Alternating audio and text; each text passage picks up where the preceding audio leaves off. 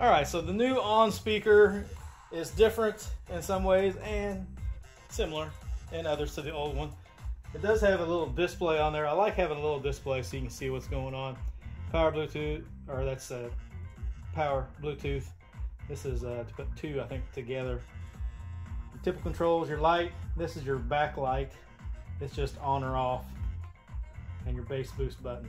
Now, the bass boost stays lit all the time. If you turn it off, it goes off on the display. Whereas like the party box, it quits lighting up.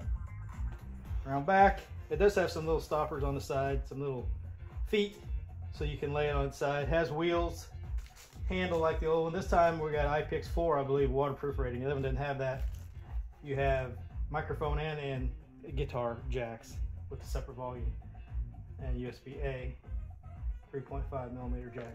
So it does have a waterproof rating, whereas the old one didn't. And two tweeters in the middle, two woofers, one strobe in the middle.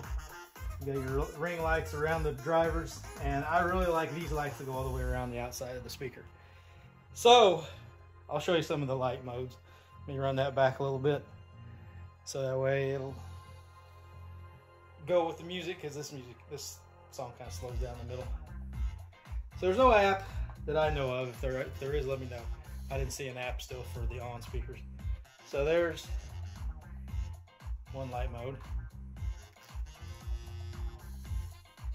Another one. So as far as I know, there's no way to change controls for colors and patterns other than just pushing the button. That's kind of cool.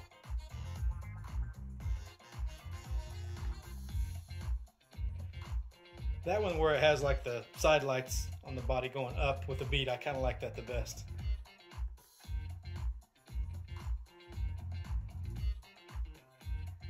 And off. That one just stays on the whole time. I like the one. That one's not bad. That one's not bad either. That's probably my favorite.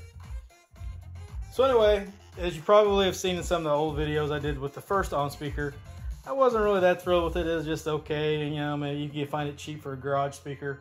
I think somebody said a week or so ago that Walmart was clearancing them out for like 50 bucks. I looked at all the Walmart within 250 miles of me at that time and nobody had it. I haven't seen this speaker, the original one, at any Walmarts in my area for quite a while. So if you can find the old one, throw it in the garage. This new one is 150. So if you could find the old one for 50 for a garage speaker, I guess it'd still be okay. I still don't really care